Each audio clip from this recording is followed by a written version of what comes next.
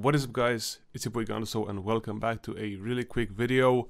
As some of you may know, FL just came out with a new version, which is 20.6 point a bunch of numbers. But in this version, they actually added some new features, some actually pretty interesting features that could potentially kind of make FL step up to some other DAWs when it comes to sampling, especially Ableton. Because if you go to the mixer and you add a plugin, let's say on track 20, whatever, you can add new time, which is a new plugin that basically enables time warping for samples. The same thing that you would do in Ableton when you wanna, work with samples. But the problem that I have with it so far, I haven't got the chance to actually work too much with it. I just installed it, but if I want to add some, I don't know, jazz samples, let's say this one, I don't know. If you drag it in, it's automatically gonna analyze the sample and it's gonna try to find the main beats and add markers. Now, the issue with this is, first of all, as you can see, there are a lot of markers. And yeah, I think you can select and delete them, but by doing that, you're actually deleting the whole thing, not just, deleting the markers. Also, I just got an error, which, okay, it didn't crash FL, but still, you can't Control Z to add them back. So there's that. Also, it's a bit janky right now. I don't know if there's some secrets to it, but it's not the easiest, as you can see, to add samples necessarily. Add markers and shit. Like right now it's not even working because of the error probably, so I have to re-add new time and the sample again. So already from the get-go it is kind of painful to work with. And if you want to start the sample, let's say from the first bar where you would normally want your sample to start from, also adding markers is a bit interesting, but I guess you could maybe change the grid magnet thingy, but I don't really see any options. Like you can, no, never mind. All right, so you can actually move it as you please, but it's still a bit inconvenient to do this. Now, of course, if you're only working with FL, then you're bound to learn this after playing with it. But as someone who has the option to work with Ableton as well, I wouldn't necessarily want to learn this. I might as well just drag the sample in Ableton, do my thing with it there, and then drag it back in FL if I actually want to work in FL. So yeah, maybe I'll actually get to work with this more and maybe make like a dedicated video to it about it.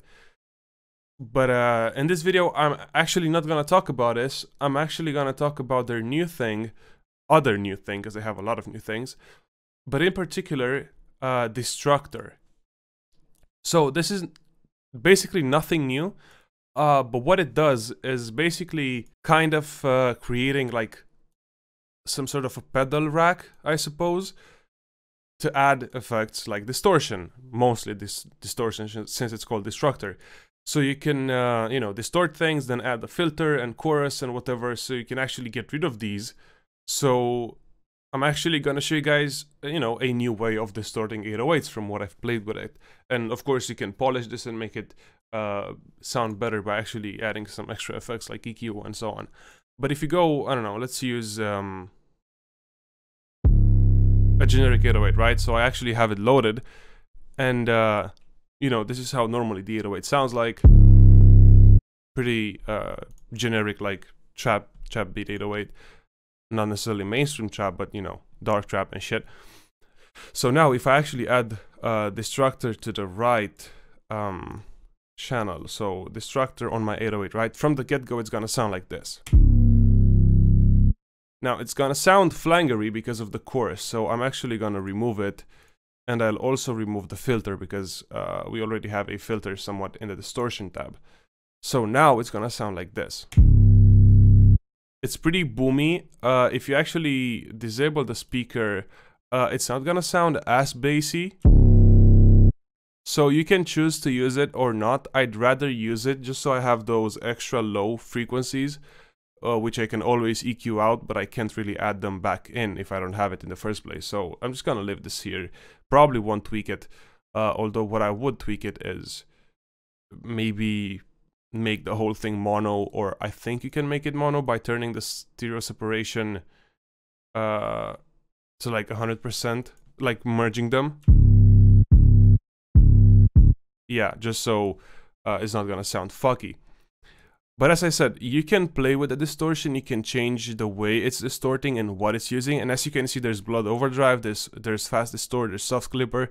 So it's basically taking something that's already existing and kind of turning it into a new method, which is actually a bit more interesting than using the actual plugins, you know, that are being used in this, such as, you know, blood overdrive. So far, my favorite has to be like Harmor Cube, because it's so easy to play with it and make it sound, you know, in my case, how I want it to sound. So maybe turning the wet level a bit up, and maybe like the filter cut and the mix down a bit.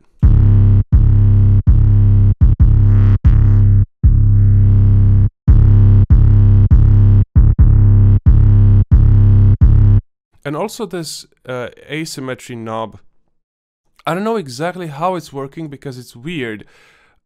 If you just play with it, turn it to the right and to the left while also playing the note, you'll hear that it's pretty interesting.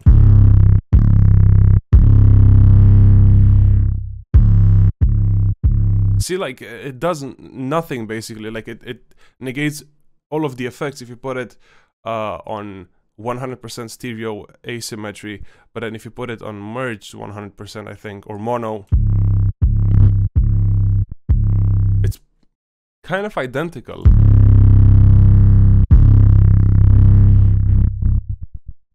I don't know, but I can see some potential while actually automating it and having some weird like transitions, or kind of like a new way of making the stutters on 808. Like,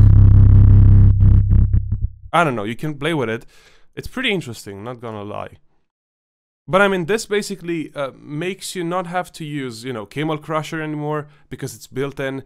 You don't have to fuck around with the actual plugins, like using, you know, Blood Overdrive or Fast Distort or any other VSTs, not necessarily VSTs, but built-in distortion plugins. And this also works with guitars, because I actually tried using the guitar that I made for the Zilla Kami video, I think.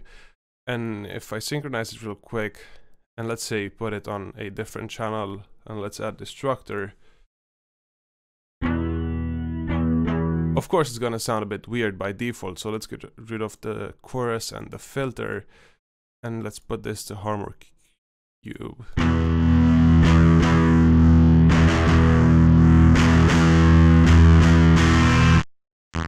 See what I mean? Like, if you don't actually fuck with the stereo separation output and merge it, this asymmetry, whatever how you pronounce it, really makes it sound weird, like the signal is dying.